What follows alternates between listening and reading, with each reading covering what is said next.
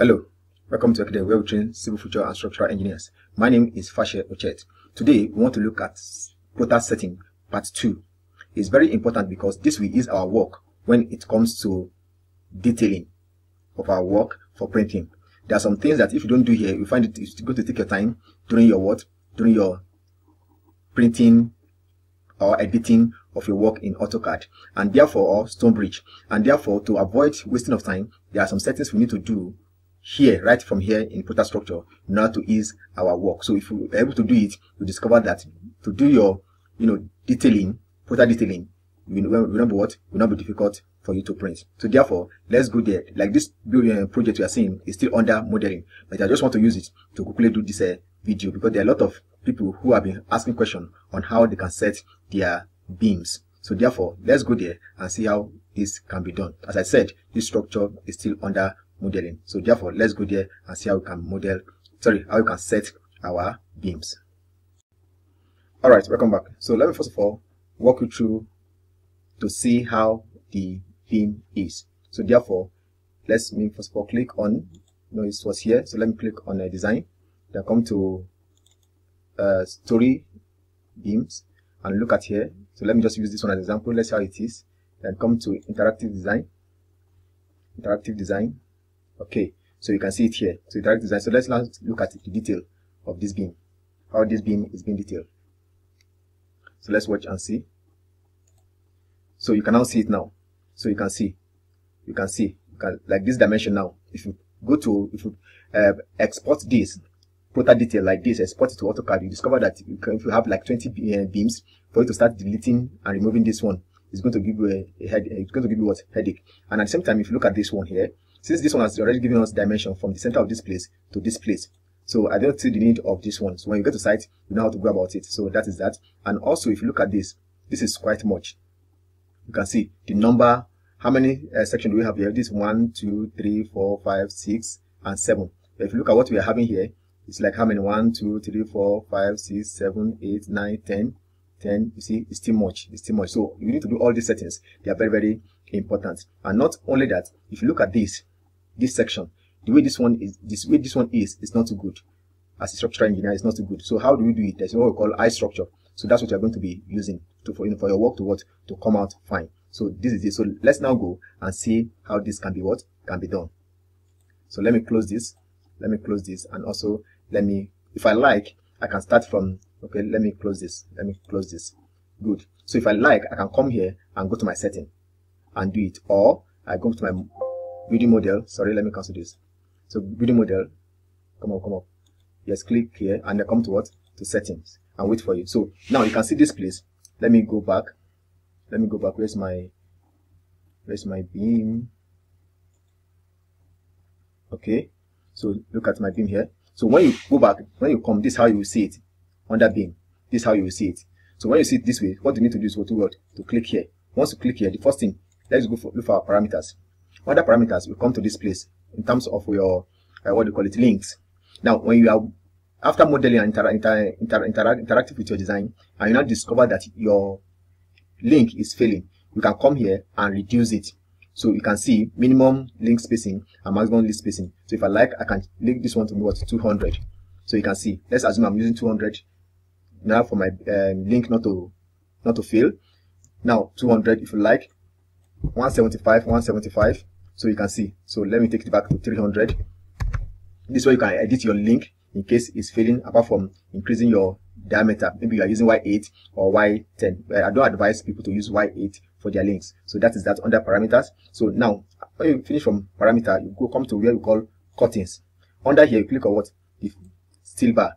So now looking at this place, there's what we need to do here.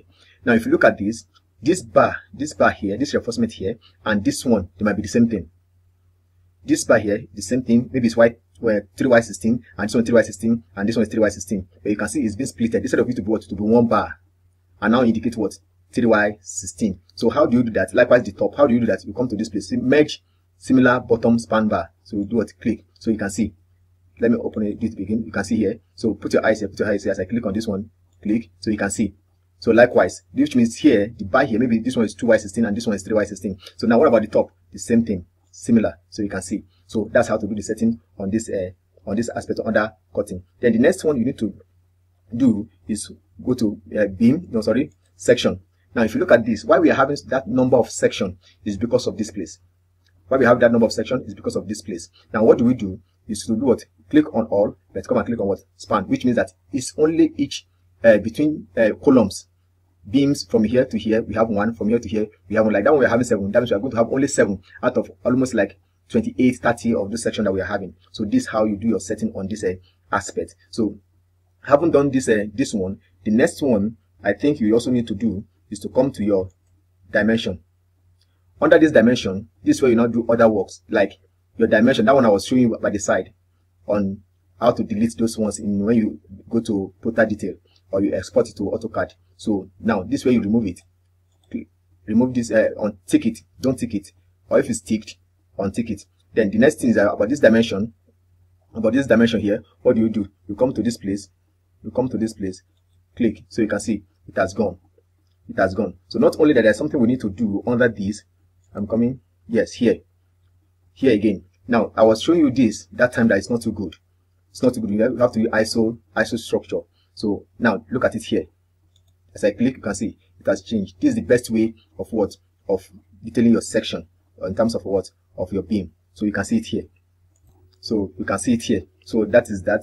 Any other one we have done here, we have removed it. This bulb we have removed. Okay, this one also we have removed it. So it's only single one. And then here, do we need anything here? There's nothing we need. Leave this place as it is. And this one we have done here under silver and links. We have done this one to change it to what? To uncheck this this one. If you do that, it's going to be in this format. But it's better you use this like this. So now under section, then we have taught you how to use this place, and also this one. The rest okay. General okay. No, it's okay. This one is also okay. Okay, yes, this one is okay. You can leave this one like this, and also this one. Yes, in this place we have done it. Merge similar bars. I think that is all for this place. Again, where do we need to do? On this one, maybe bar at the support, outside the support, and all of that. That's where you do it. If you want your bar to be joined at the support, you can see. Click here. You can see inside the what? Support. So if you, outside the support, look at it. So this way you do all those settings. And what other thing again? Under parameter, I think we have done that one for the link and the rest. Now if you want to use for my beam, in the course of my analysis and design, and I choose what is the minimum and what is maximum, this way I also choose those ones. Under design, I think this one's general. I think that is also. Therefore, let's now go back and see what we have just done. I'll now click on what? On OK. So once I've clicked on OK, I'll now go back. Sorry, I'll go back to my design. Go back to my design and click on, sorry, where's my design? Yes, my design. Click on story beam, and let's see this one sample, and let's see our interactive design. Under our interactive design, let's now see what we are having. Click on this detailed drawing, how it's going to come out. Let's now see. Now as you can see now, you see all those things, you can see they are gone. They are gone. You can see this one too, where it's needed. You can see how neat this one is. You can see compared to the other one. So you can see it. You can see 2y16, 3y16. You only have it, you see, from here to this place, instead of having this type of detailing from here at each point, here, and the rest. You see, you only have one. So you can see this is how you do your work, and from here you can see how the routine came out clean and clear. So this is how you do your settings, beam settings, so that when you now export it to AutoCAD, it will ease your work. You only arrange, all you need to do just to arrange your beam and get ready for what? For printing. So that is that. And I would advise you to use a Stonebridge template detailing. Very fantastic. Once you export to that place, automatically all the dimension change for you to be able to print properly. So like this one now, that's 3y16 at the bottom and 3y16 at the same time at the top. All you need to do is just to pick one of these and check which other one again that is different from that one. 3y16 and this one 3y20. You see, this one and the other one that's 3y16 you are going to pick to do what? To do your detailing. So that is that. You can see it's your work. You don't discover at the end your work will come out very neat. I mean very neat. So that is how to do your beam settings when it comes to Protastructure. As I've said, this is what part 2 of Protastructure. The other ones will also be coming up subsequently. Thank you so much till we meet next time. So let's go back. Let me close this. Let me close this, and let me also close this. Let me say okay. Okay, yes, okay. And also let me see, let me close this. Let me close this. So that is how to do your Prota settings. That's how to do your Prota settings when it comes to BIM. So thank you very much. Till I see you next time.